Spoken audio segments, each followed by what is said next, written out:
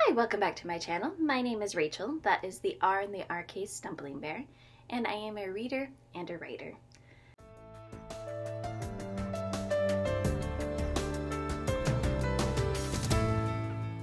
And I am back for my next week of August wrap-up.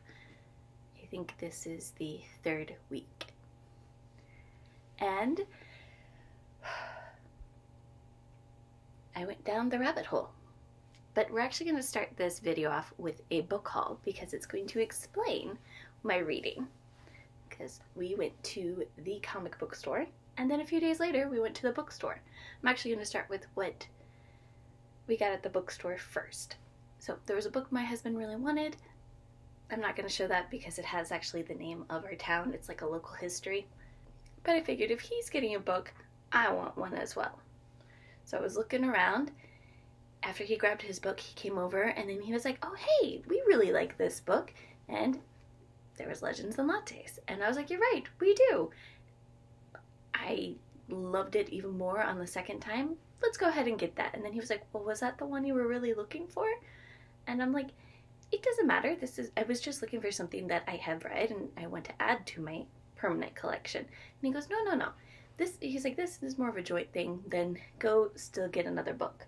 So I went and picked up Trust of the Emerald Sea by Brandon Sanderson, which has been one of my favorite reads of this year so far. Again, goes straight to my permanent collection. Now, when we were at the comic book store, we were just browsing, and I went to the manga section. And I was like, there's one manga that I just really, really love. I've read it, the beginning of it, multiple times, and you know what the heck? I want to own it. So if they have number 1, I'm going to buy it. And they did, but they had it bundled with 1, 2, and 3. So it's Skip Beat by Yoshiki Nakamura.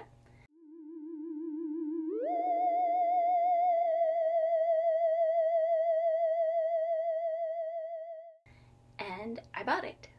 And this is where I went down the rabbit hole, because this has the first 3 volumes in it. And the 3rd volume stops on a cliffhanger, and even though I've read it, I know how it ends, I was like, I can't stop there. So then I went and binge read everything else that I could find translated online. Like, binged it. I did say I went down a rabbit hole.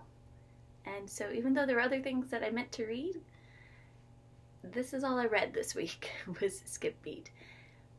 And on Goodreads, I'm only going to mark this volume and not everything else because kind of how like you binge watch a show, that's how I binge read this series. And I can't really go back and like decide each of them,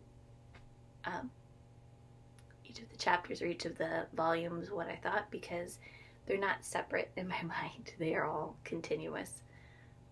Now, I did just say this is the only thing I read this week. To be fair, before I picked this up, we had just gone to the library, and I did read Spy Family Volume 4. So this actually got read before my Skip Beat binge. And this was a lovely addition where we get to get a dog, and how that dog gets incorporated into the family. This is just a cute series. I am really enjoying it. Unfortunately, it looks like my library only has the first 4 volumes, so I've had to request they buy the 5th, even though I know there's more volumes out. So that's interesting.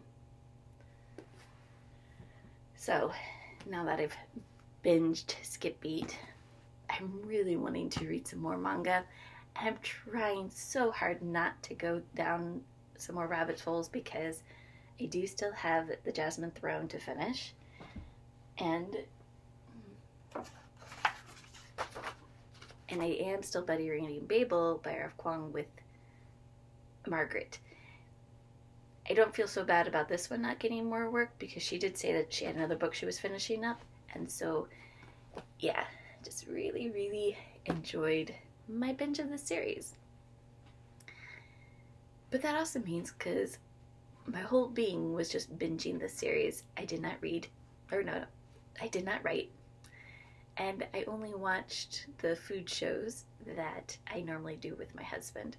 So that has been my wormhole wrap up this week.